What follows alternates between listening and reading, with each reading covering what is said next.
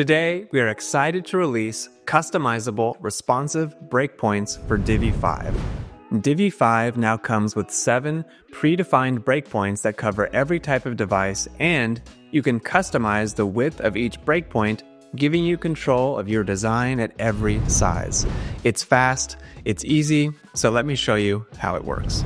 In the Visual Builder, you can switch between breakpoints using the icons at the top of the interface.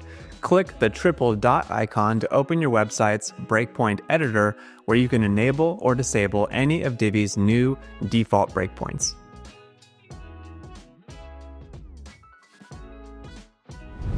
While the predefined breakpoints should cover all your needs, you can adjust them to target specific devices.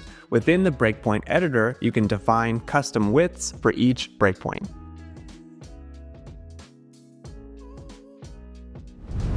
In Divi 5, there's no need to enable responsive editing at the option level. Any change you make within a particular breakpoint will automatically apply.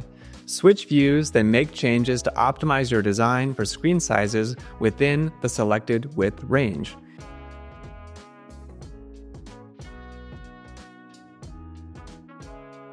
You can drag the edge of the canvas to view the design at any width within the active breakpoint.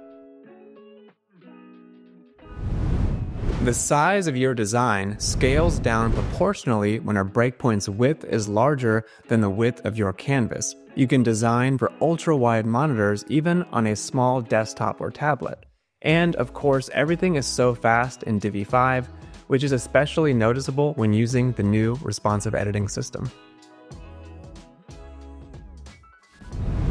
Customizable responsive breakpoints are available today, and it's one of many features coming to Divi this year.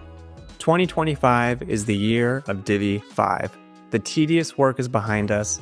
We built the super fast foundation, fixed the bugs, and now it's time for Divi to make its comeback. You can follow along as we progress through the final release of Divi 5 and beyond with updates every 2 weeks. Depending on your priorities, you can use Divi 5 now to build new websites or wait until we add more features and address more feedback. Whatever works best for you. We want you to try it, and if you love it, use it. When everyone loves it, we'll make it official.